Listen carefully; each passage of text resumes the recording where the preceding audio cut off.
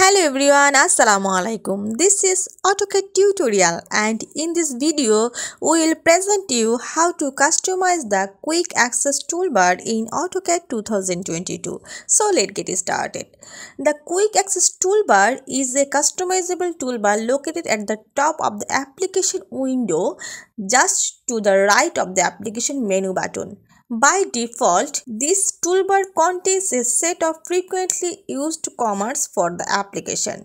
You can add and remove commands as needed. First, we have to see the example. This is print options and it is so much easy and rapidly we used in our AutoCAD drawings. So I add this in quick access toolbar. So how can we customize or add or remove quick access toolbar? Just click the mouse right button and you can find here remove from quick access toolbar, add separator, customize quick access toolbar and show quick access toolbar below the ribbon.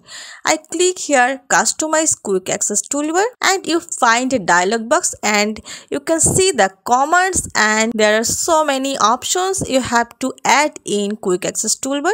Just I select here in break and drag on this in my quick access toolbar and you can find here break command in this quick access toolbar. You can use it in your AutoCAD drawing so much easily.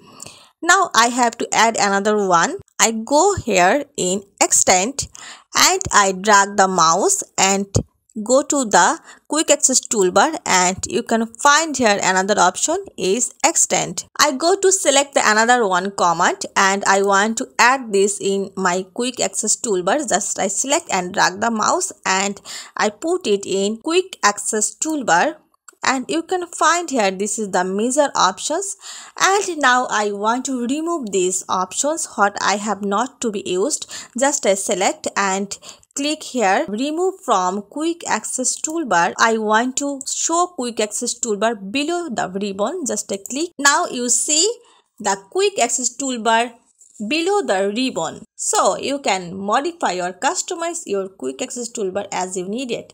I hope you'll enjoy this video. Thanks for watching and don't forget to subscribe my channel. Thank you.